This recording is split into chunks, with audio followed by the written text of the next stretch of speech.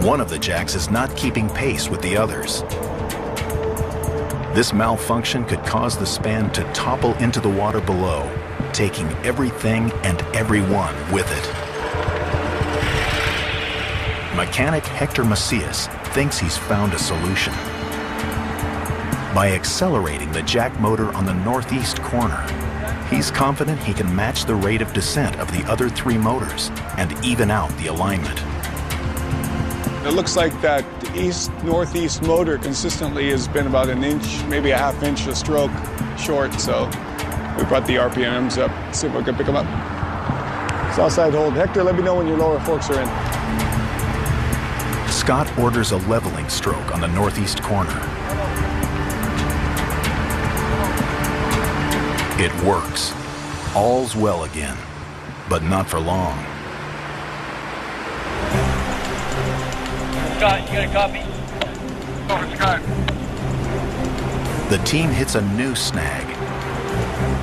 You got a tangled vest over here on one side. The cables twist on their way to the jacks, bunching up into a tangled mess. Trying to feed them through the jacks gets harder and harder, like trying to run a brush through knotted hair. The jam could bring the whole operation to another standstill. We've been having problems because we're pushing everything to the limit. The iron workers wrestle to keep the cables straight near the jack head. But the tangle worsens with each jack stroke. Copy that hold. Hector, hold that 16, but grab Lupe. It looks like Matt's going to need some help getting the cable. You're pretty tight there in a couple of... The tangled cables slow the entire operation to a crawl. There's no time for a problem like this. Cargo ships expect the strait to reopen on time. Commerce depends on it. But the hanging span presents an impassable object.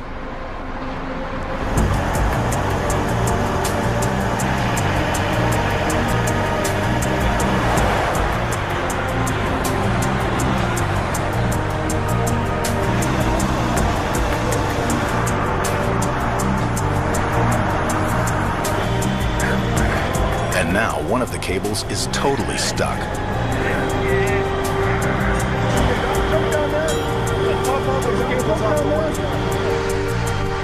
One of the cables received a permanent kink, and it couldn't go through the jack smoothly. There's only one solution, and it's a last resort. Project manager David Piermarini decides to cut any problem cables.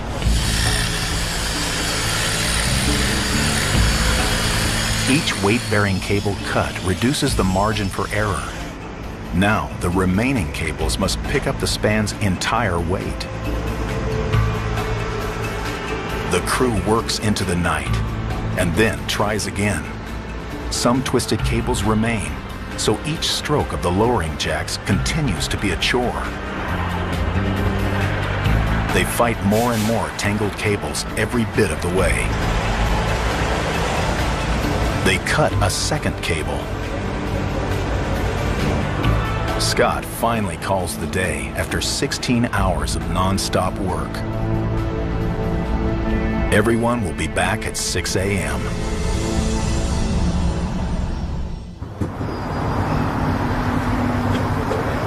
After just a few hours of sleep, How are you doing this morning? Good, how are you? the tired crew returns to finish the job.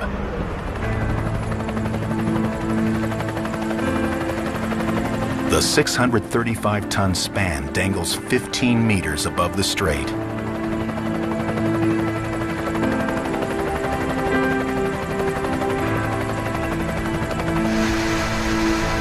On Scott Soldis' command, they fire up the jacks and try again.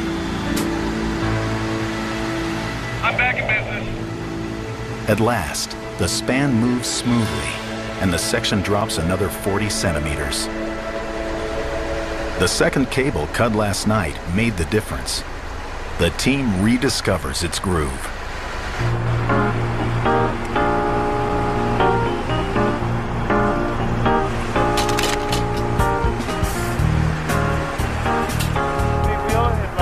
By midday, the span hangs just above the barges. The way things are going, we should make contact within 45 minutes after the barge is in place and ready for us to come down. Anchoring there. Oh, okay, so you guys, yeah, so it'd be easy to rehunt this. The first major handoff of the operation is within reach. Jeff Holfelder prepares to take over. Oh, we still have a good 10 feet to go. Jeff's daunting mission? Catch the 635-ton bridge span from below. We pulled straws and I got the wrong straw. The bridge gets to within 3 meters of the water, and Jeff starts directing. I'll let Scott know the minute we're getting close. Just a heads up, but just keep on coming. Lower side down, 16. Yeah, I copy. Go ahead and come down, Chuck. All the way. Send her back up.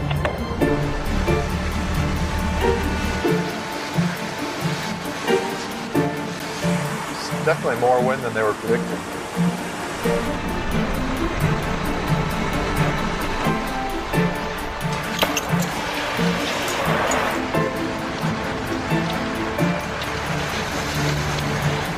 A little hectic with the tide and the wind. Everything's floating around right now, and we're trying to, we've got good alignment on the bridge and the barge, and I want to come down just on this end till it comes within our guides here. The barges have special frames to catch the span and hold it in place. But the span won't fit until the crew cuts away some smaller pieces. Now the span can connect with the barge. Okay, Scott, you have a copy? We're lined up on both barges. Let's come down at least one stroke, if not two. Okay, everybody down. The bridge releases the weight of the span onto the barges and relaxes for the first time in 80 years. As the bridge touches down on the barges, the cables are in a stretched and tight condition, and the cables will essentially shorten as they relax and as the load comes out of them. And then, in fact, the bridge itself recoils and will tend to relax or bounce up more than a negligible amount, and we need to account for that. Jay for Scott. No one knows for sure how it will go. Chuck, are you hearing me? Everyone is nervous. Jay, you trying to reach Chuck or me? There's too many people talking on this frequency. Okay, Hector, you ready to come down? I'm ready to come down. Okay, both sides come down 16. We have to hit the target. We have about a 6-inch tolerance. It's got to be right on the money. Finally, the last stroke of the jacks lands the span squarely on the barge. It needs to be secured immediately. No one wants 635 tons of steel moving with the waves. At that time, everything gets real busy. Scott, you have a copy? A copy.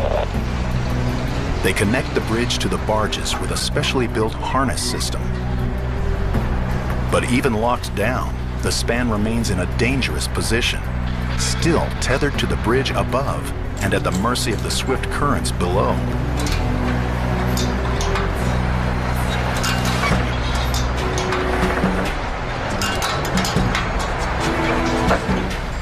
All the cables must be cut, and fast, before the waves can make the cables pull on the bridge and cause it to collapse.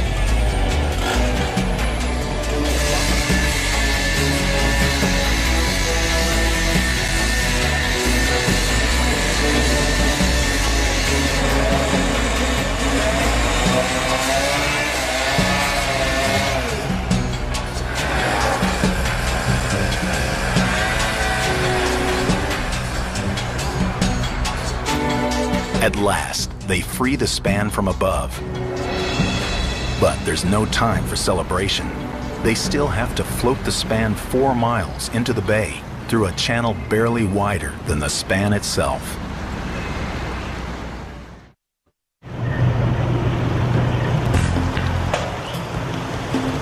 Yeah, Dan, this is Jeff, California Insurance. We're getting ready to giddy up here. We're just about... The giant span from the Carquinez Bridge, secured to the two barges, makes it a vessel over 120 meters wide, twice as wide as an aircraft carrier. How you doing? And every ship needs a captain. Yeah, finally. Captain Dan DeForge is a veteran Bay Area tug pilot.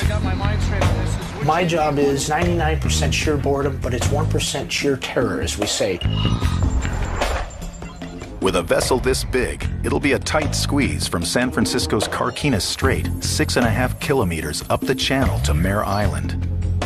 In places, Dan will have just 6 meters on each side to squeeze through. A shift in wind, current, or tide, and he could easily run aground. Spent many hours just getting acquainted with exactly what the currents are doing by the minute. 2 tugs will push the colossal structure, but Dan won't be aboard either. This extraordinary challenge calls for extraordinary measures. You have to be in a position where you can see what's going on, and the higher you are, the better off you are. The captain's chair sits 10 stories up on top of the span. Everyone waits while Dan climbs to his perch. He sits right on top of the middle of the span, and he's able to see the structure, coordinate with both of the operators of the tugboats that are pushing the structure. He knows these waters and these currents as well as anyone. One of my pet peeves is I want to know when the baton is passed to me. And when the baton is passed to me, I want the radio silence strictly with us. Dan's first challenge, getting the detached span out and away from the 2 neighboring bridges. They cast off from their anchorage, and Dan gives the order. And I'm looking at everything to see which direction the wind's going to push us, which direction the current's going to push us, and then eventually one of the tugboats, I tell him, half ahead. The widest vessel in the world slowly pushes off. And then slowly but surely, this whole structure started to move. And I think most people that sends chills up our spines, you know, because it's actually happening.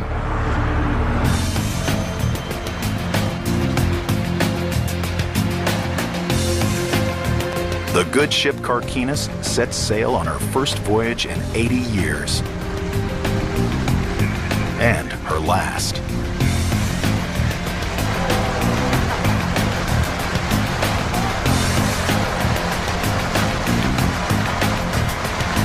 Now, Dan and his team must steer the new ship through the narrow channel. From the surface, there looks to be ample room to cruise through. But beneath the water, the channel narrows to less than 6 meters on either side.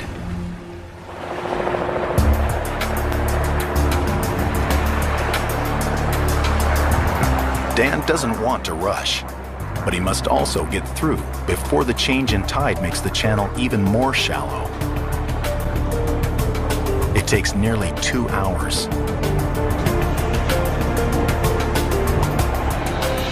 But they squeeze through. Only one final challenge to go, docking the ship. This is parallel parking on a giant scale. And Dan has not 1, but 2 tugs to maneuver.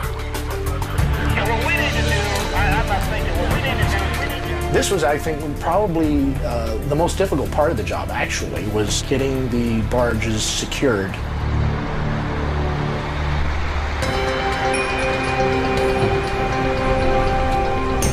There was a barge that was tied up alongside the dock, and we then had to straddle that barge, and we only had about 20 feet on either side. Slow and steady, the span slides perfectly into place. They've done it. They've cut down a fragile 635-ton piece of bridge